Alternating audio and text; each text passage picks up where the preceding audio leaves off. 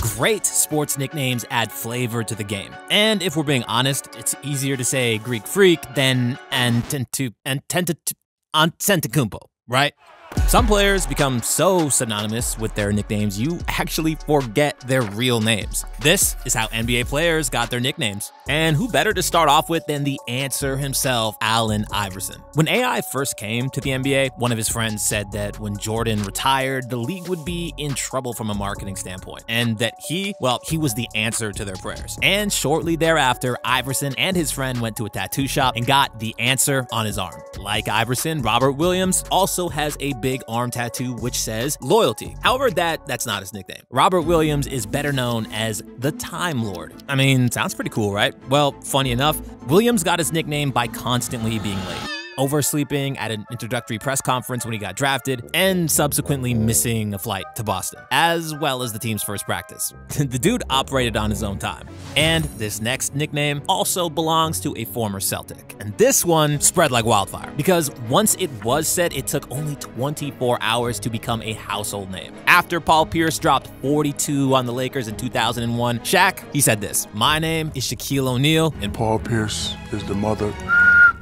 truth." As soon as Shaq said this, all his friends and fans started calling Paul Pierce the Truth. And let's be honest, he is still the truth today. However, Pierce wasn't the only superstar whom Shaq blessed with a nickname. When O'Neal got traded to Miami, it did not take long for him to give Dwayne Wade his new nickname. Due to his unreal speed and quickness, Shaq started calling Wade the Flash. And Shaq, well, he was also pretty famous for calling Chris Anderson Birdman. Birdman.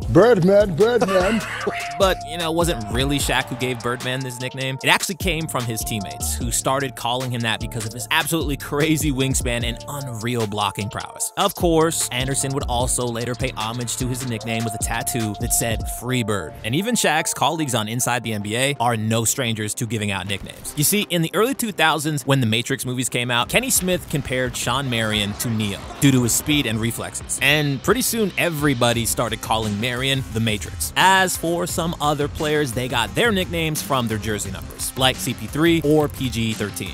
But the best nickname involving a jersey number belonged to the greatest Russian player ever, Andrei Kirilenko. The initials AK and the number 47 on the jersey made it pretty easy to get his nickname. But to make things even crazier, Kirilenko was born in Ijevsk, like the literal town where the AK-47 rifle was manufactured. And while it's generally uncool to give yourself a nickname, you get a pass if you're Kobe Bryant. You see, when explaining how he attacks the basket, Kobe compared himself to a black mamba, one of the quickest and most venomous snakes in the world.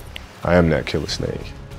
I'm stone cold, man. And while Kobe was one of the most legendarily good NBA players, the most legendarily bad NBA player became one of the most famous, partly because he made a joke with Kobe's nickname. Brian Scalabrine often joked about his lack of athleticism, and during one presser, he called himself the White Mamba as a counterpart to Kobe's nickname. You see, the idea behind the White Mamba came to Brian when he was wearing white Kobe shoes and said that the shoes were called White Mamba 1s. Another non-superstar who everyone knows about is Nick Young. And just like Scalabrine and Kobe, Young gave himself the nickname Swaggy P. One version of the story is that God came to Nick in a dream and told him the nickname himself. The other, the more believable version that is that his friends started calling him Swaggy due to his fashion sense, and he just added the P. When asked what the P means, Nick really wouldn't tell, but based on his exploits that were revealed to us by D'Angelo Russell, we have a pretty good idea of what that all means.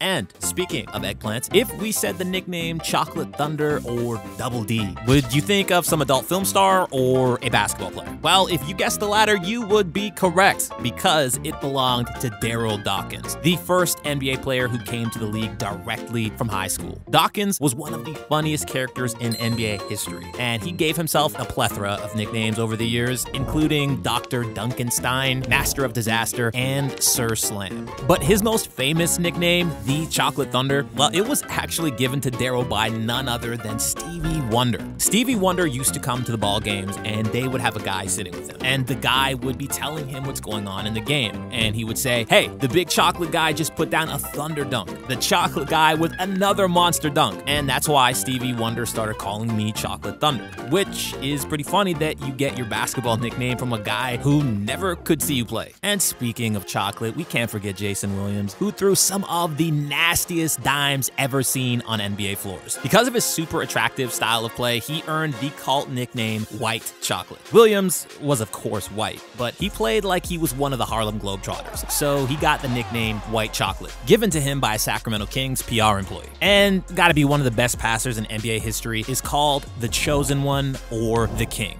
The name King James was widespread by Nike when they signed LeBron in 2003. But LeBron himself was the king long before that, after he won his first high school championship in 1999. The fans in Akron, well, they started calling him King, and it stuck. One of LeBron's best friends and main rivals in the NBA is Kevin Durant, aka KD, aka the Slim Reaper. But Durant, yeah, he really never liked that last nickname. When asked about the origins of it, KD simply said, "Because I'm skinny and I do my work at night." However, these days, most people are using Easy Money Sniper as his nickname, as per his Instagram handle. And KD recently said that his mom used to have a crush on this guy named Hakeem Olajuwon, a man who they called the Dream. He was nicknamed the Dream in college after he dunked so effortlessly that his coach said it looked like a dream. And 7 years later, after Hakeem became the #1 pick in the NBA, there was another first overall pick who had one of the funniest nicknames ever. Larry Johnson was the first pick of the 1991 draft, the Rookie of the Year, and a 2-time All-Star. Johnson was not shy to get in front of the cameras, and he's mostly remembered for his role in the original Space Jam. However, his nickname didn't come because of some Bugs Bunny reference, and in fact, stems from Larry's role in somewhat bizarre Converse commercials where he was dressed as Mrs. Doubtfire, or Medea, if you like Tyler Perry. Larry embraced the nickname Grandmama that he played in the commercials, and that's how most people called him for the rest of his career. But probably one of the weirdest origin stories of someone's nickname belongs to Richard Rip Hamilton,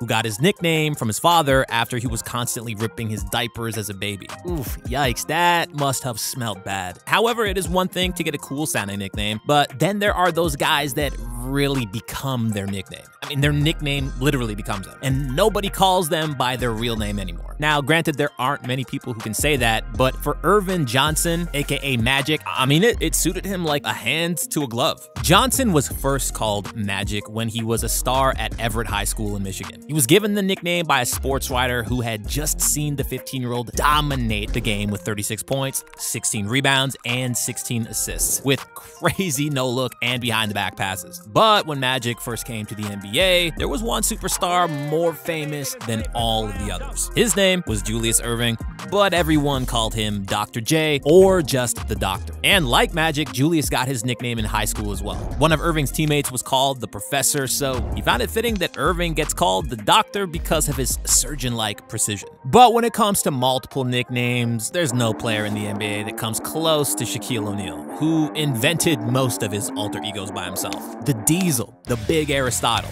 Shaqtus, Shaq Fu, the Big Shamrock, and of course, Superman, which he was very reluctant to share with Dwight Howard, but that's a story for another video. Shaq's dear friend Charles Barkley also had multiple nicknames, but there are 3 that really stand out. The Round Mound of Rebound. That one is pretty self-explanatory. He got that nickname in college because he weighed over 300 pounds while being the best rebounder in the NCAA. When he got to the NBA, his jaw-dropping skills inspired one writer to call him Sir Charles, even though Barkley was never really knighted. And I mean, Barkley liked that nickname, but he hated to be called Charlie. And when he played for Phoenix, his coach, Paul Westphal, randomly started to call him Chuck. And soon, well, it stuck. And now pretty much everybody calls him Chuck or the Chuckster. Barkley's teammate on the Dream Team, Mr. Larry Bird, was named Larry Legend even before his legendary career was over, given to him by reporter Peter Vesey. And Bird's other famous nickname, Larry, well, he actually gave it to himself. When the media asked him why he doesn't love the attention like his arch rival, Magic Johnson, Larry simply said, "I'm just a hick from French Lick, Indiana." And this name, that stayed with him forever. Of course, you all know we can't talk about Bird and Magic without mentioning Michael Jordan, who also had a few nicknames himself. We have to start out out with the name on all his sneakers, Air. And if you watch the Ben Affleck movie called Air, then you know that the nickname came from his agent, David Falk.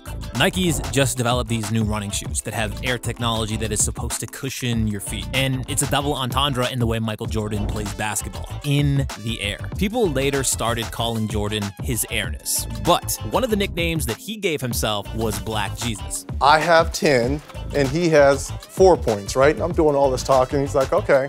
End of the game in the second half, he ended up with 44 and I ended up with 12. And as he's walking off, he's like, be sure and be careful. You never talk to Black Jesus like that. But you see, Jordan wasn't the first NBA player to be called Black Jesus. The original, the OG nickname belonged to Earl the Pearl Monroe, who got nicknamed Jesus, which was absolutely beautifully explained in He Got Game. You know what they call him? What? Jesus. That's what they call him, Jesus, because he was the truth. After the movie came out, Ray Allen often got called by his character in the movie. And when the NBA experimented with nicknames on jerseys, Allen's jersey actually said Jesus Shuttlesworth.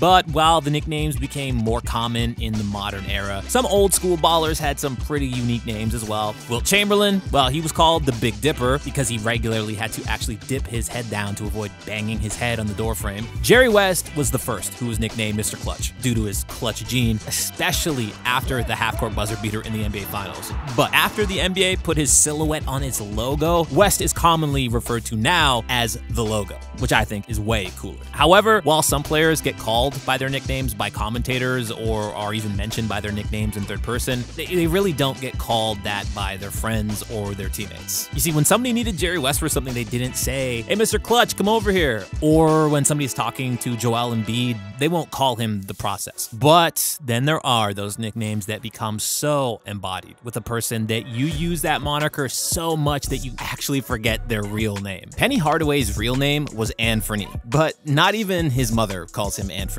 Penny got the nickname from his grandma. When he was born, she referred to him as Pretty Baby. However, because of her southern accent, Pretty started to sound like Penny. Another player who's always referred to by his nickname is Big Baby Davis. His real name is Glenn, but again, nobody called him that for decades. Davis was always very, very emotional and was always complaining. And when he was just 9 years old, his coach told him, stop crying, you big baby. Now, funny enough, Davis's coach with the Celtics was also named Glenn. But just like Davis, nobody calls Doc Rivers by his real name. And all he had to do to earn that nickname was come to his first college basketball practice in a Dr. J t-shirt. And because he was so athletic, soon everybody just started calling him Doc. And the name, it just stuck. And for a guy who is synonymous with both those Glenns is Kevin Garnett. First, because he literally made Big Baby Davis cry during a game, and because he solidified Rivers' coaching career, proving that Anything's possible! KG was known by the nickname The Kid when he first came to Minnesota because, again, he came directly from high school. But soon he started absolutely dominating, after which the Timberwolves commentator dubbed him the Big Ticket. And it was pretty fitting because he was literally the sole reason why the Timberwolves fans paid tickets to see the games. And a quick glance at some current players, there are really a lot of fantastic nicknames in the NBA right now, like Grand Theft Alvarado, Tsunami Poppy, or Hillbilly Kobe, the college nickname of Austin Reeves. And if you wish to find out more amazing stories from the NBA, please subscribe to our channel and we will make your wish come true.